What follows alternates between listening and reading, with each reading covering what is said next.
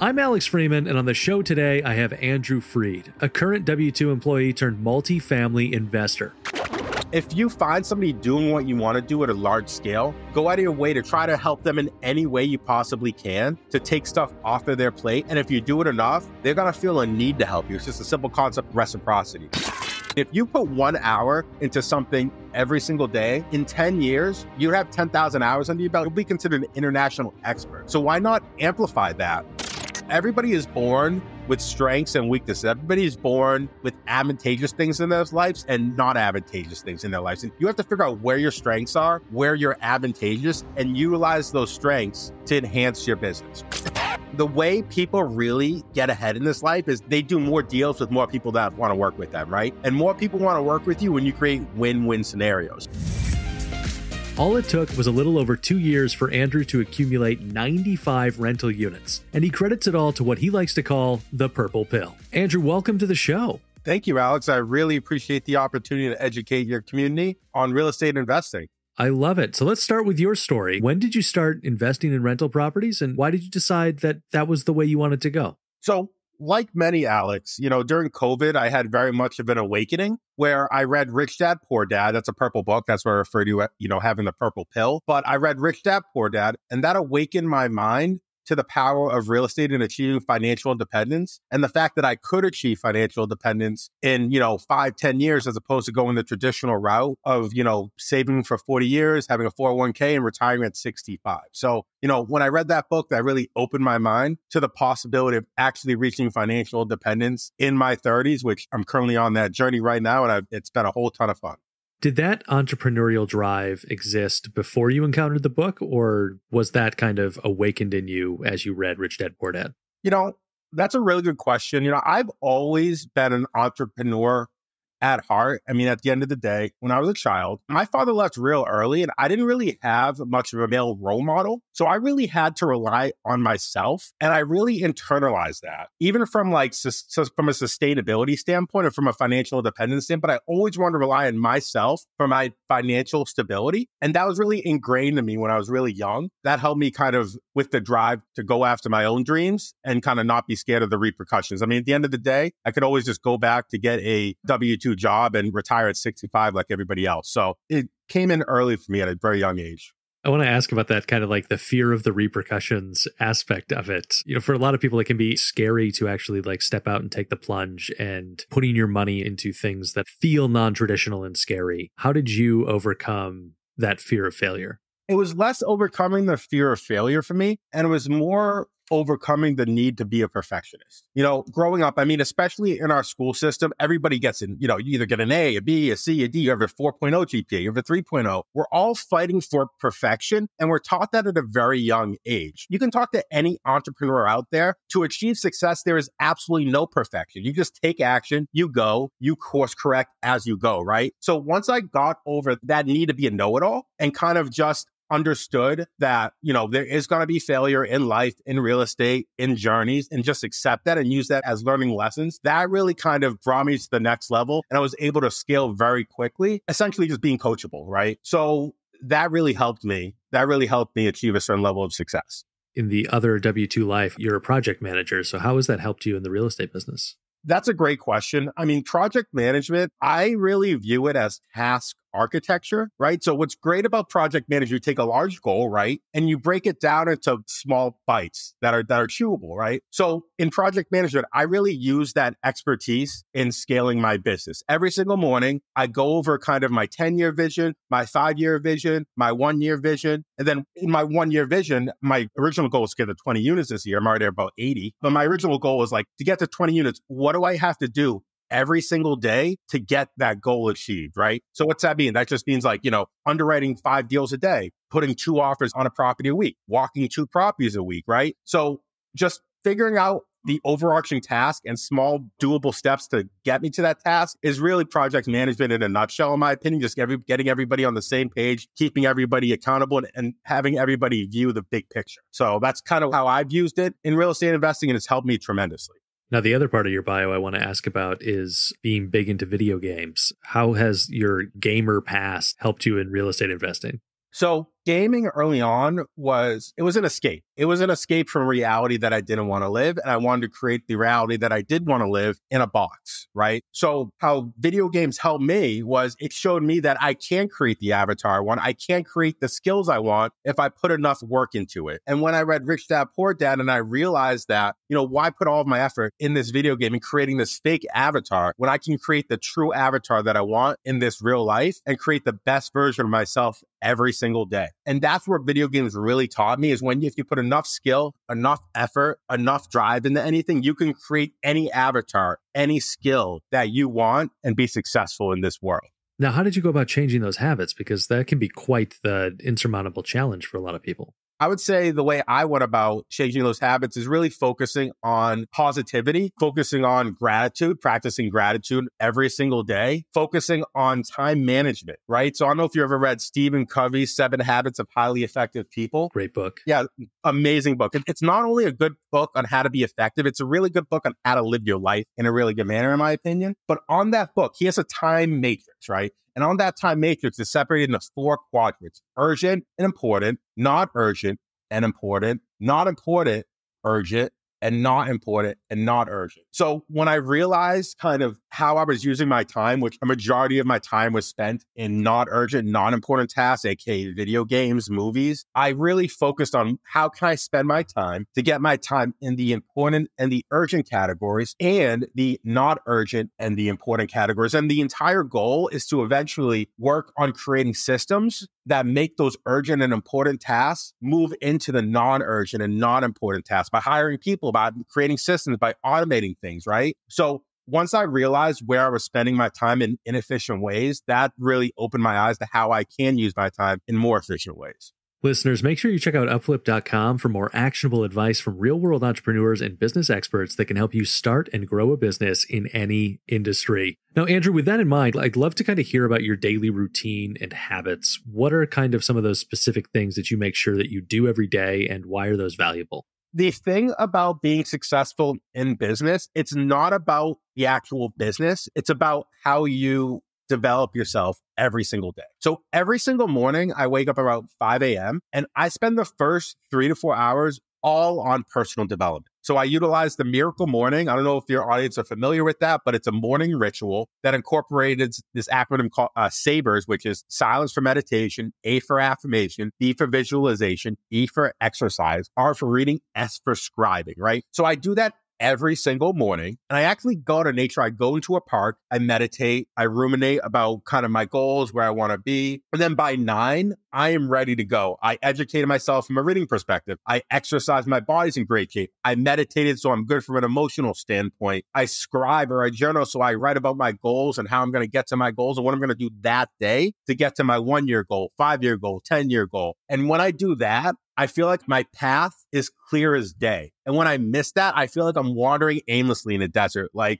fires happening left and right. So to be successful in business, in my opinion, it all starts with the morning and all starts aligning yourself as early as possible with self-development and focusing on yourself first before you focus on your business. And how important is getting the mindset right for an entrepreneur? It's incredibly important. It's incredibly important. I mean, I think they say all the time, money doesn't buy happiness. I mean, you can see that for yourself. Somebody who's uber successful has hundreds of millions of dollars and they keep chasing more and more and more money and they're never fulfilled. Right? So it's really important to have a good mindset so you can actually enjoy the journey along the way. Because, I mean, at the end of the day, it's like, whenever you say, for example, you watch an adventure movie, it's never the end goal. That's the exciting part. It's always the adventure and the journey along the way, right? So that's why mindset's incredibly important, because you have to value and appreciate the journey and love the journey along the way, or it's just going to be a grind and you're eventually going to burn out. I could spend all day in this mindset conversation, but I want to get to some kind of nuts and bolts stuff for our listeners about real estate investing here. I want to take you back to before you got into your first property. What kind of research and learning did you do before you actually started investing your money?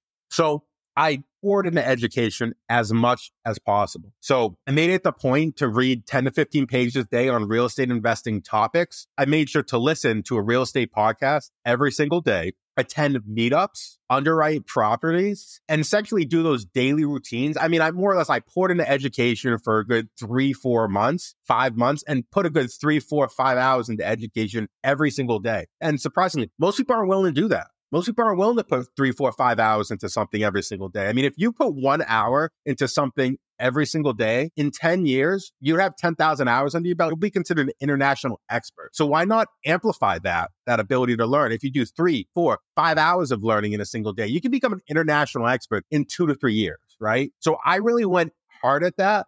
And I went completely dove into self-education, and anything that did not get me towards my goals was eliminated. That could be, friends that didn't get me towards my goals. That could be relationships. That could be, time commitments or job commitments. Whatever didn't get me to my goal, eliminated. So that's kind of how I got started. And probably a good 3-4-5 months after putting that amount of education, and I probably knew more than about 80 to 90% of real estate investors. So just serious self-education got me there.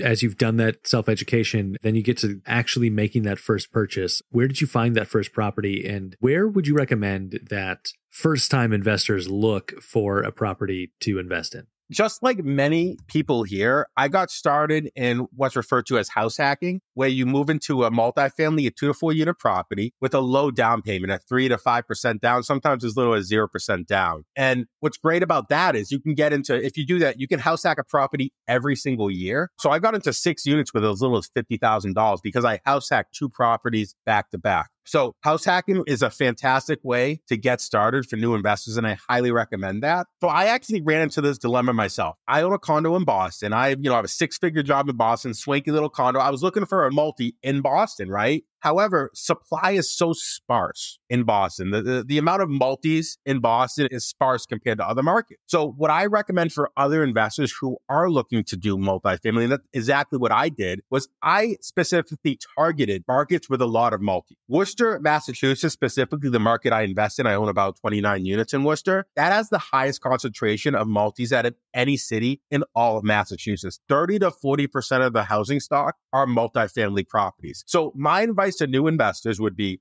first of all, house hack. You can get into a 3-4 unit property, a $500,000-$600,000 property with as little as 3 to 5% down. Additionally, choose a market where there's a lot of supply. These assets are in high demand, right? So if you can get into a market with a lot of supply of these multis, that's going to increase the likelihood of you finding them, right? So in my example, I put offers in Boston. I put probably 30 offers in Boston. I never won a property because, it was just, there wasn't enough supply. Went out to Worcester, got a property, probably like 6 or 7 offers, just because there was just an immense amount of supply in Worcester.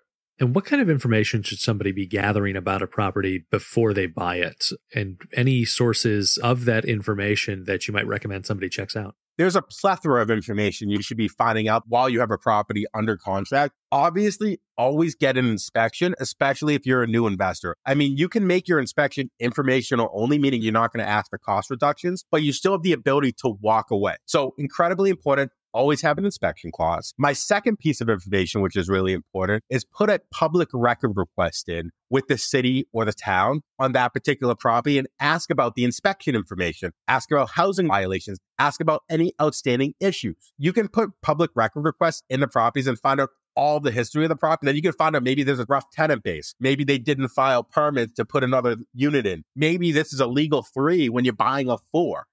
Right? Like you probably want to know that.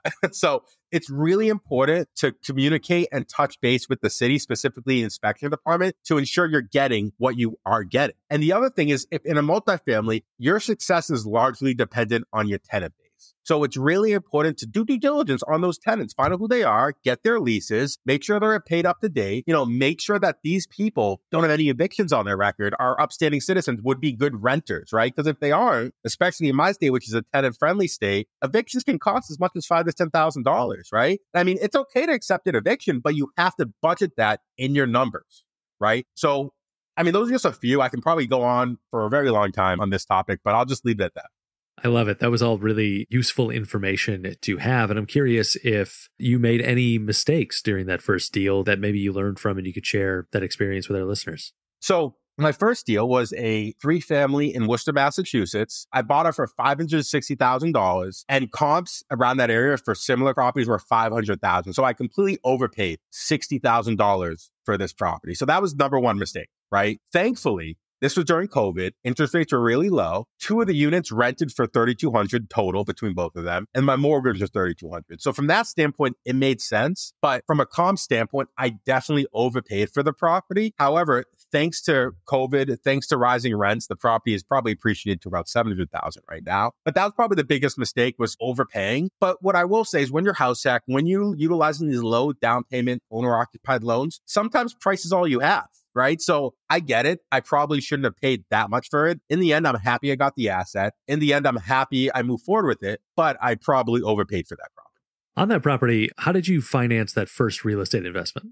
This is actually how I got started in real estate. When I read Rich Dad Poor Dad and I looked at my Mint app, and that's how I actually track my net worth, I realized oh crap, 80% of my net worth is deriving from this real estate thing. Maybe there's something to this, right? I had a 1-bedroom condo in Boston at that time. And at that point, I decided to take out a $200K line of credit, a HELOC on my property, and use that as a battle chest to buy property, right? So I actually, for my first house hack, I moved from my condo to my 3-family in Worcester, and I took about $40,000 out of the $200K line of credit and used that to buy the property. So essentially, I didn't pay any money. It was bank money. I borrowed bank money to buy another property. So that's kind of how I funded my first project.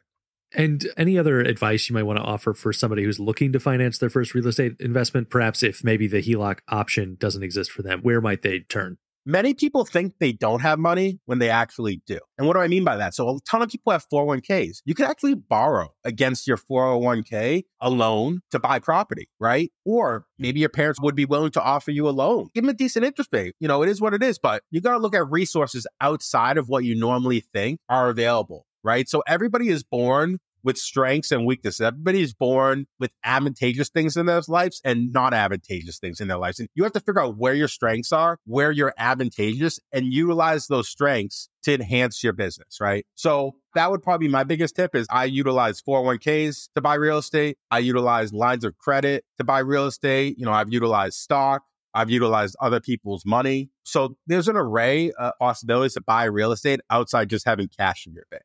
So this is going to bring us to a section of the show that we call our Fan Blitz questions. These questions come from our YouTube community. Listeners, you can join that YouTube community by going to youtube.com/upflip, and you can pose questions to future podcast guests. Andrew, I've got 5 questions here. We're going to do them in about a minute. Are you ready? Let's do it.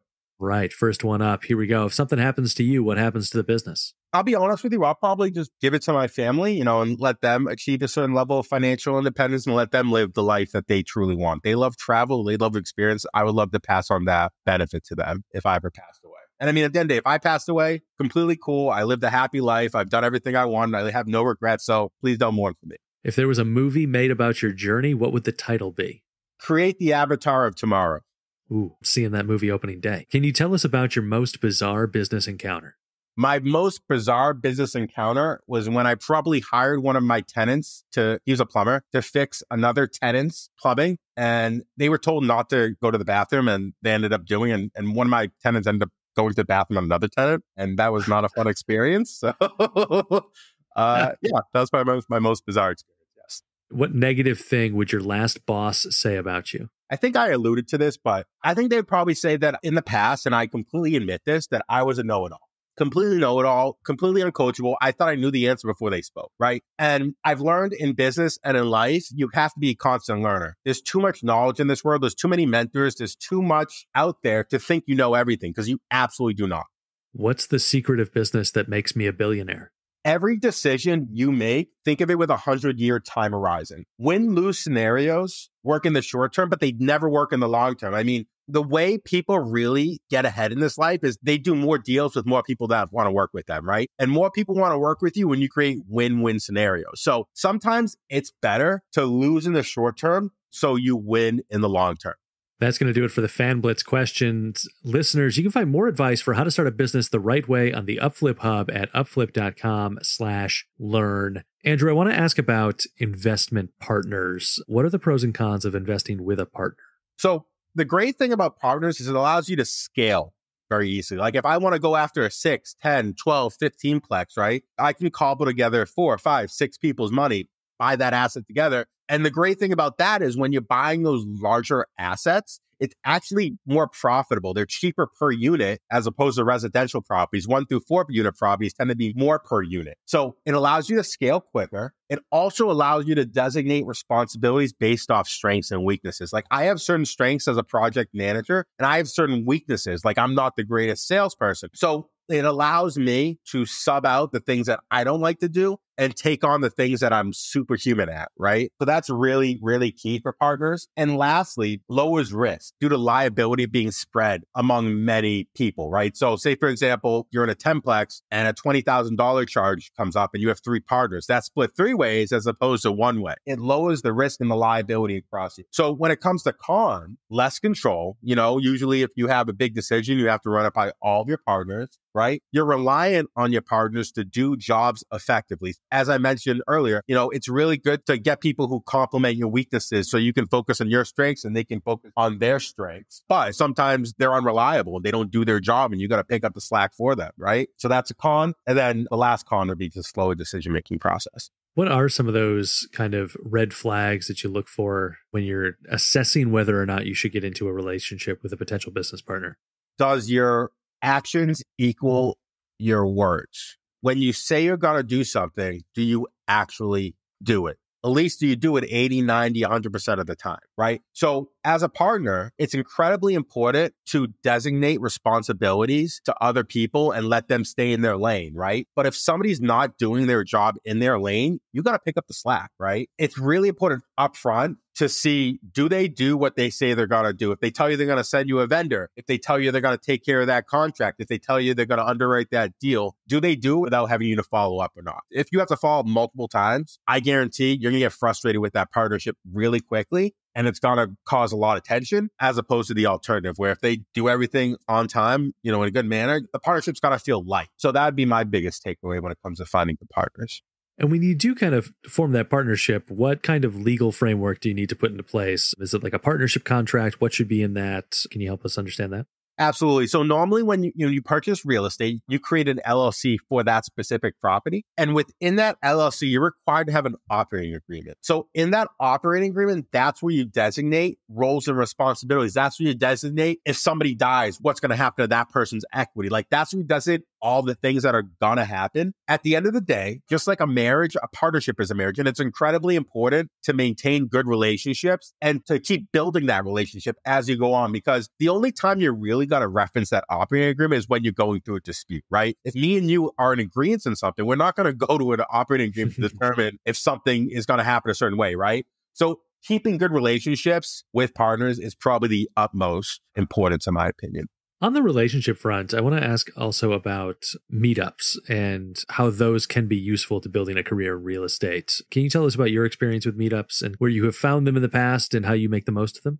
I've been hosting a local real estate meetup in Worcester, Massachusetts for over 2 years at this point, and it's been incredibly helpful with finding partners. Most of my partners have come from this real estate meetup. Finding deals, I found a couple different deals at these meetups, talking with vendors, finding contractors. These are all incredibly important when it comes to meetups because all the people at meetups a lot of times have done this before. Our experience, know the game, right? So if you're trying to do the game, it's better to surround yourself around people who are successful in that game, right? So meetups are really important for that, as well as just networking. I mean, I can learn as much as I want, but I would be nowhere close if I didn't have the network to support me and to partner with me along the way. So that's been incredibly powerful with scaling for sure. And how have you built that network outside of the meetups? Lead with value. Whenever somebody needs help, needs advice, needs a contractor, needs a lender, I am first to lend my hand out because I learned early on in entrepreneurship, the more value you give to the world, the more the world gives value back to you. If I provide value to you, I don't expect anything in return whatsoever, but I do know that the world will return that to me in one form or another. Maybe not from you, but in one form or another, I know that value will be given back to me. And that would be my biggest tip is lead with value, expect nothing in return. Do you have a mentor? I do have a mentor. I have a mentor. He owns about 500 units. And I actually just closed on a 65 unit syndication right now where he actually came in and helped us raise the remaining money. So having mentors is really powerful. And he coached me along the whole way of syndications. He gave me the syndication attorney. He gave me the lender, right? He coached me through certain negotiation situations. He coached me through negotiating. There was a number of illegal units. He helped me negotiate how to have that conversation with the seller. So he's done this before, right? So having mentors along the way probably saved me immeasurable mistakes that I probably don't even know I would have made those mistakes because he saved me from them. And to be honest with you, I haven't made that many mistakes in real estate, but it's primarily because I surround myself with people who already own a ton of units and who've already faced a lot of these dilemmas. And how did you kind of build that relationship with your mentor to have them be there coaching you along the way? Like I said, lead with value. Don't expect anything in return. And the way I went about doing that was I attended as many meetups as possible. My mentor hosted a local virtual meetup. And he was telling me, he was like, oh, he was talking to the audience actually. He's like, I'm trying to start a meetup in Worcester. If anybody knows any good venues, let me know, right? And he said this probably about 20, 30 people. So I actually took the initiative to go out that weekend, go to about 4 or 5 different places, take videos, get pricing, get the manager's information, put it in a nice little package and send it to him. And when I sent it to him, he's like, wow, I've been asking for somebody to do this for 8 months and nobody did it. Do you want to be our first guest speaker at our meetup? I'm like, fantastic. I would love to be your first guest speaker. And then at that point, after I actually spoke, he actually asked me to be a guest speaker at that point. And that's how I kind of started the relationship. And from there, he owns a brokerage. I have a W-2. I technically don't need agent money, but I decided, I want to learn under him. I want to provide him value. So I decided to become an agent just so I could learn under him under the auspices of providing him, commissions, right? So that was like another way I provided value to him. So if you find somebody doing what you want to do at a large scale, go out of your way to try to help them in any way you possibly can to take stuff off of their plate. And if you do it enough, they're going to feel a need to help you. It's just a simple concept of reciprocity. They're going to feel a need to help you and a need to guide you to be a success in that realm. Now, I want to ask you a few more questions about kind of the day-to-day operation of the business, but to kind of set us up for that, can you kind of give us the overview, how many properties you got in the portfolio, how long it took to build it, and what the cash flow looks like in a typical month? So I did just close on 72 units this past week. So congratulations. Nicely done. It's a little skewed. So I have about 19 properties, 12 of which are part of a syndication, 95 units total, about 65 in a syndication. I own about 30 myself. I cash flow probably about $5,000 to $6,000 per month. But what I will say is I don't take any of that money. I let that compound. I use that to buy more and more and more real estate, right? I live off my W-2 and I continuously let my cash flow compound until I get to the point where I truly don't even need it, right? So cash flow is a great word and all, but it's like a phantom income. 1 month is here, next month your furnace goes and it's gone. So it's very hard to predict where your cash flow is going to land every single month.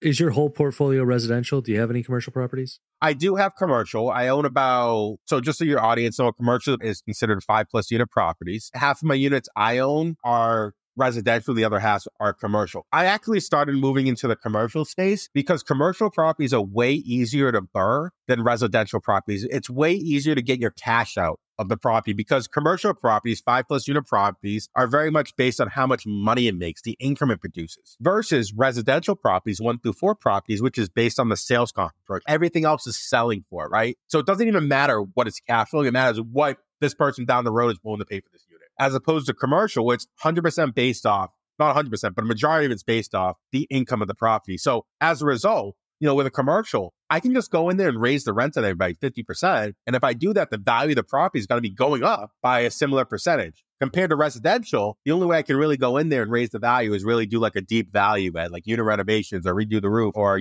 add square footage. So that's why I've kind of stuck in commercial lately. It's just way easier to optimize and get your money out to recycle that cash so you can buy more and more real estate. Now, is that also an easier spot for somebody to start their journey with real estate, or would you recommend they start at residential?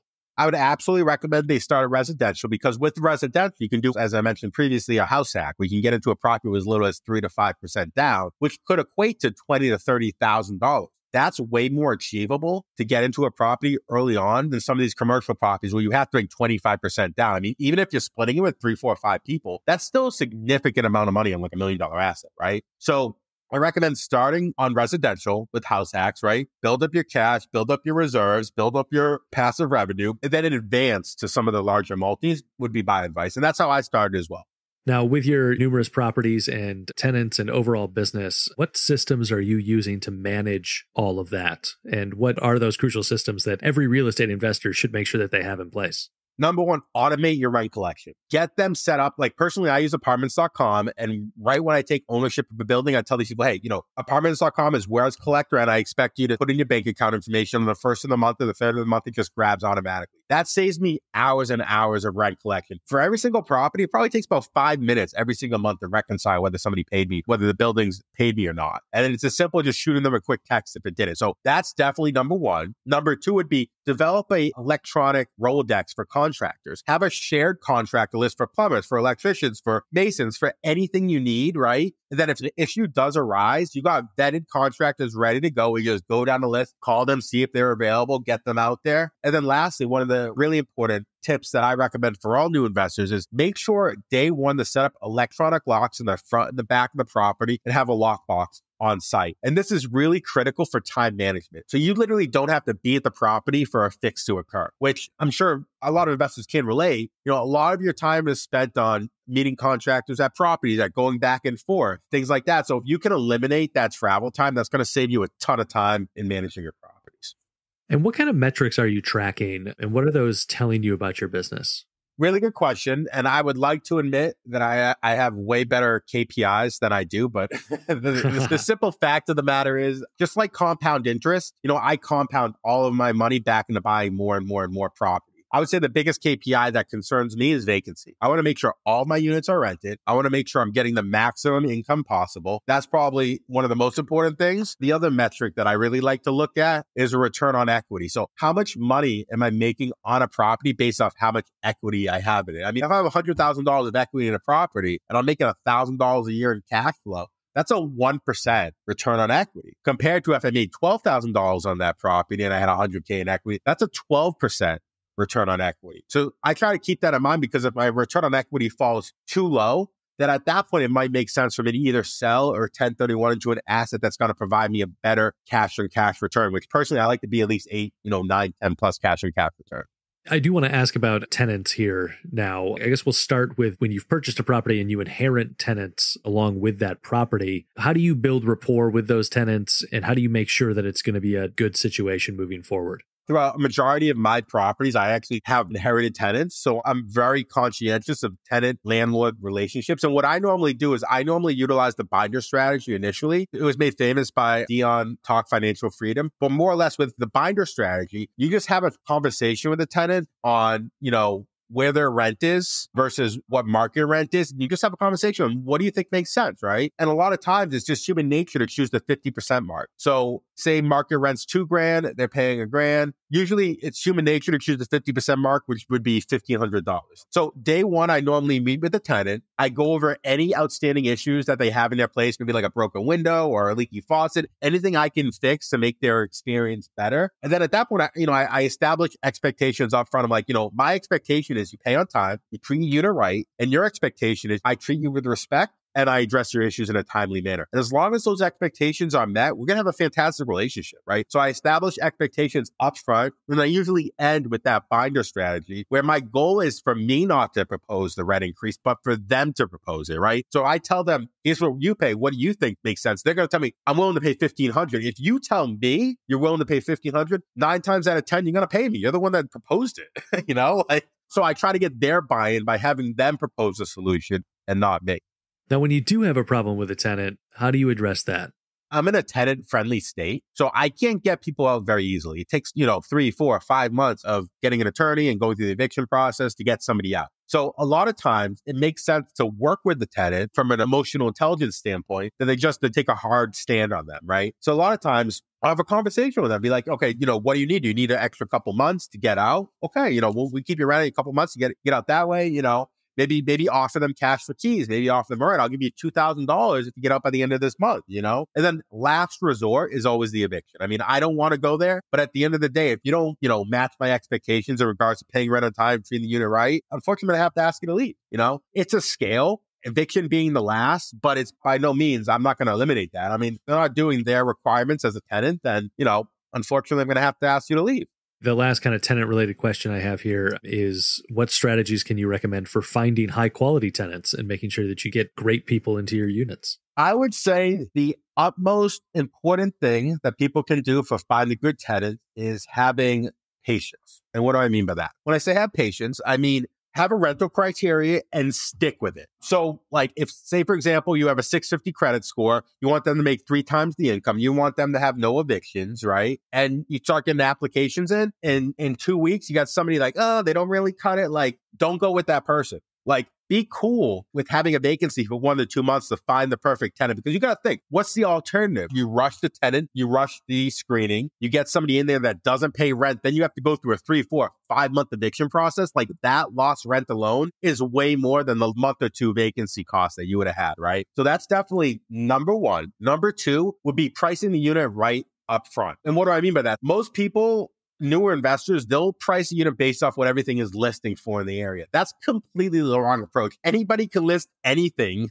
that they want. I mean, just go to a car dealership and walk by any car. They can tell you any price they want for a car. That doesn't mean that's what it's worth. You're going to negotiate that on that, right? So when you're listing a unit, base it off of rented comps, base it off of what things are renting for in the area. And that's going to save you a ton of time and a ton of money in vacancy costs. If you overprice a unit, you might cause an additional month or 2 of vacancy because you overpriced it, which, you know, maybe you overpriced it by $100 or $200. You're going to lose that additional difference, but just by that 1 month vacancy. So pricing a unit upfront is extremely important for finding the perfect tenant, in my opinion. What's been your lowest point or biggest failure as an investor so far? And how did you recover from it? And what was your takeaway? My biggest failure as an investor, I would say, was about a year ago. I acquired a 3-family with a partner. Me and the partner didn't mesh initially, but it was a good deal. I was like, oh, I'll give it a shot. And we definitely butt heads throughout the process where we just have different expectations of the property. Additionally, the property's been riddled with repairs. It was very turnkey. It was very in great shape, but the property has been riddled with repairs. So the property hasn't been profitable. Additionally, me and the partner have been butting heads. But at the end of the day, I mean, the property is a great asset. We could sell it tomorrow and make money. It has equity in it. But I think this just goes back to my original point of be extremely careful about who you partner with. Like I said, if you're going to partner with somebody, make sure they do what they say they're going to do, right? That's where me and my partner butt heads is, I have to follow up with him for his task 3, 4, 5 times, which gets real old real quick. And that causes frustration among our relationship, right? So that would probably be my biggest mistake in real estate, probably not being more conscientious of who I'm partnering with. Andrew, where can people learn more about you and what you're up to? So you can find me at Investor Freed on Instagram, and you could also find me on Facebook and LinkedIn at Andrew Freed. Always happy to help others in guiding them towards financial independence. One of my goals is to help 1,000 people reach financial independence. So please help me achieve my goal and help me help you in achieving your real estate dreams. That is going to do it for this episode of the Upflip Podcast. Listeners, if you like what you heard in this episode, send it to someone who wants to start their own business and let us know what you think of the Upflip Podcast by leaving a review on Apple Podcasts or rating it on Spotify. It really helps other people find the show and unravel how great businesses are built. Andrew Freed, thank you so much for joining us today. Thank you for the opportunity, and I wish your audience the best.